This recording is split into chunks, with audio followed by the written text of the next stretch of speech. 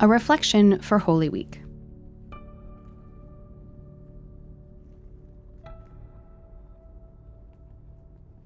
Christ became obedient to the point of death, even death on a cross. Because of this, God greatly exalted him and bestowed on him the name which is above every name. Philippians 2:8-9.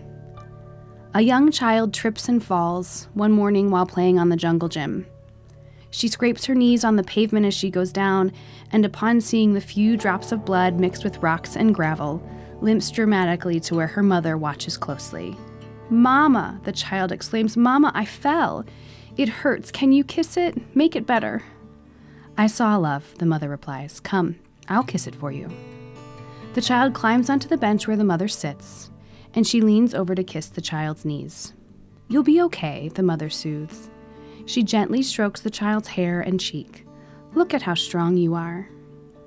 After a few moments, content with the mother's soothing, the child sighs, smiles, and climbs down. She limps away across the playground, a little less dramatically this time. Children know well the power of touch as a tool to both show care and to feel cared for. So too do nurses, CNAs, physical therapists, and support staff who daily use touch in their healing. We know that touch alone doesn't necessarily heal, but a hug, a kiss, or a handshake all can help us to feel significantly less alone and better understood. Not only this, but while our culture tells us that pain and suffering are to be avoided, our faith reminds us that it is precisely in experiences of suffering that God rushes in to walk with us, to help us feel understood. Indeed, because of God's desire to accompany us, moments of pain paradoxically become especially graced. We feel God's soothing touch. We sigh, smile, and carry on with our lives, a little less dramatically this time. During Holy Week, when we walk with Jesus in his passion and ultimate death on the cross, we are offered the chance to enter God's suffering in the way that God enters ours. Indeed, on Good Friday, we literally kiss the cross as a means not only of demonstrating our veneration, but of also indicating that we are with Jesus in his suffering.